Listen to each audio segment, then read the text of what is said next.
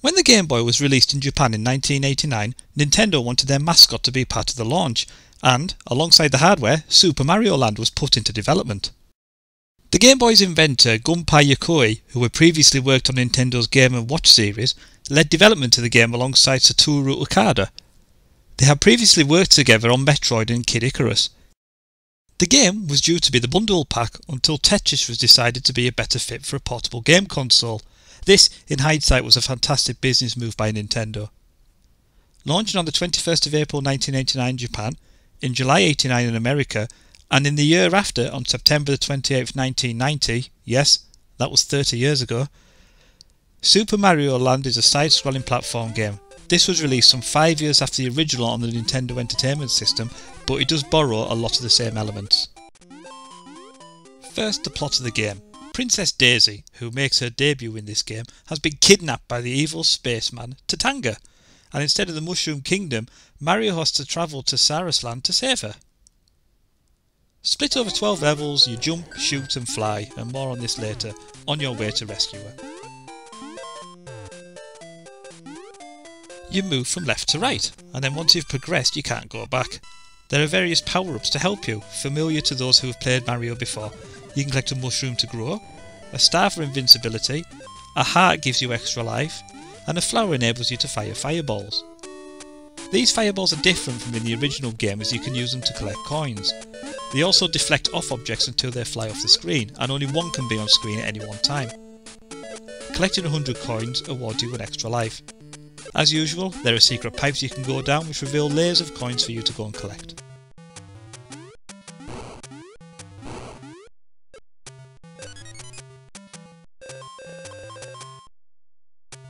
At the end of every stage you can either enter the bottom door, which takes you straight to the next level, or attempt to enter the more difficult top door. This enters you into a mini game where you can get extra lives or power-ups to help you on the way.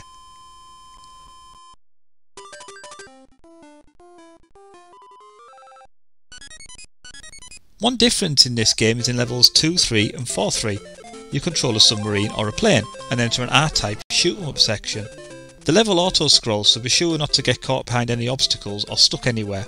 It's a nice fun element and a change in gameplay from the usual platform.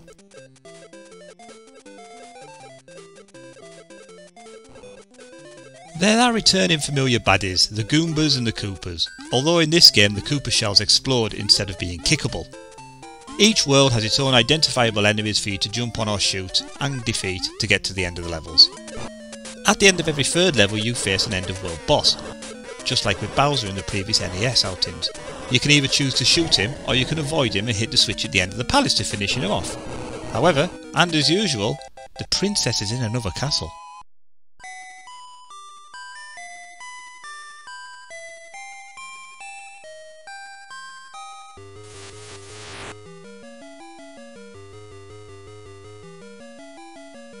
You continue all the way through until you defeat the Cloud boss at the end of 4-3. You then face off against Tatanga. He's easy enough to defeat as long as you watch the fireballs instead of the enemy himself. Then, when completed, you are reunited with Daisy and a nice end credit sequence follows. Once you complete the game upon restarting, you replay the same game but at a much harder difficulty, with more enemies and harder gameplay. If you manage to complete it again, you are rewarded with a level select screen. Quite challenge.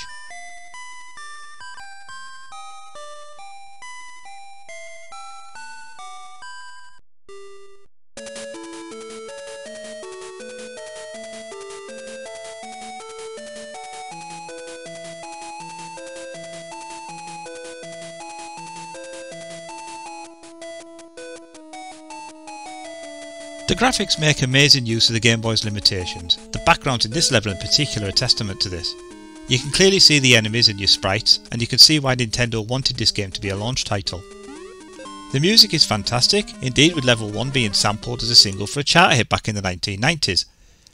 Have a listen to each world's individual songs, and I'm sure you'll understand what I mean.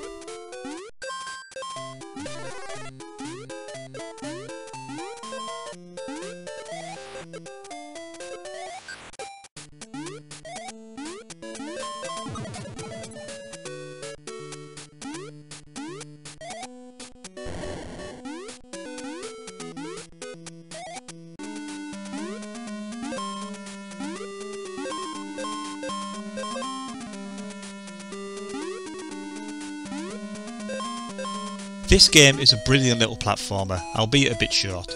It spawned 2 sequels on the Game Boy, which we'll cover at a later date. However, this is a standalone game sold over 18 million copies, which is more than Super Mario Bros. 3 on the NES. There's no doubt you have probably played this game yourself, and I'm sure you'll agree it's just one of those games that everyone has to complete at least once. That's it for now. Thanks for watching this episode of Noobs Games Review. Don't forget to like and subscribe, and I'll see you next time.